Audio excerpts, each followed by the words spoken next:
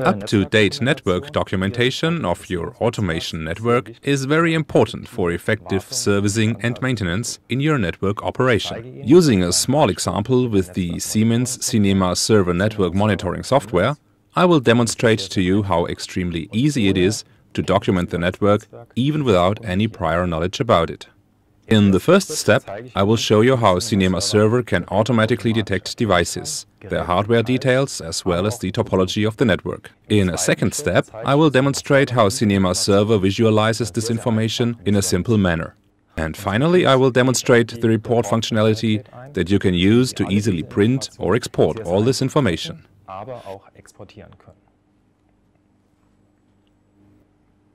In order to connect up to the SINEMA Server, you need to log on as an administrator with a web browser and the IP address of the SINEMA Server. Once you're logged on as administrator, you simply change to the scan page, where you inform SINEMA Server about the IP addresses you want SINEMA Server to monitor and diagnose. In this example, I have a very small network from the start address 172.16.60.9 to the address 172.16.60.20. In other words, a total of 12 network users. I will save this, and all I need to do after that is to define how SINEMA Server can recognize Profinet devices and via which network cards. I do that here by defining which network card is to use the DCP protocol. I then start the scan, and SINEMA Server automatically detects which devices are in the network without further information being required from me. It shows me which IP addresses are in the network, but it also displays the Profinet device names for me. This is a very important detail if you have a fixed nomenclature in your system as far as Profinet names are concerned. It shows me the device types, MAC addresses, but also the firmware versions, which are very important for maintenance purposes. As you can see on the left-hand side, SINEMA Server automatically sorts the devices into groups. This means in this case that there are 3 switches, 1 access point and several end devices.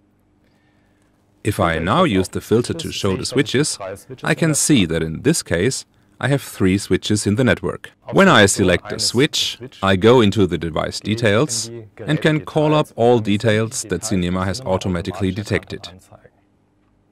For example, how many ports this switch has and which ports are in the up status. In other words, which ports are connected.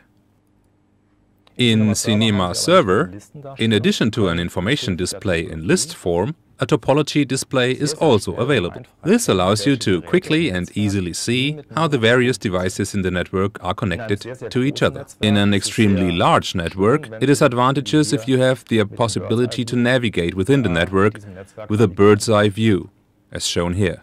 By using the mouse over function, you can see further details about the hardware itself, as well as about the connected ports. You can also recognize whether there are active or redundant lines, shown here in blue, or whether there are wireless connections made via wireless LAN. Now, to finish off, I will demonstrate the report function. To do this, I switch to the inventory report, which very quickly and simply lists which devices are being monitored at this particular instant. I can print out this report via the print function. I can also add further details to this report, or I can also export it as a Microsoft Excel file. As you have seen, SINEMA Server is very easy to use and provides you with a simple means of documenting your network. This documentation provides the basis for effective maintenance and servicing of your current network operation.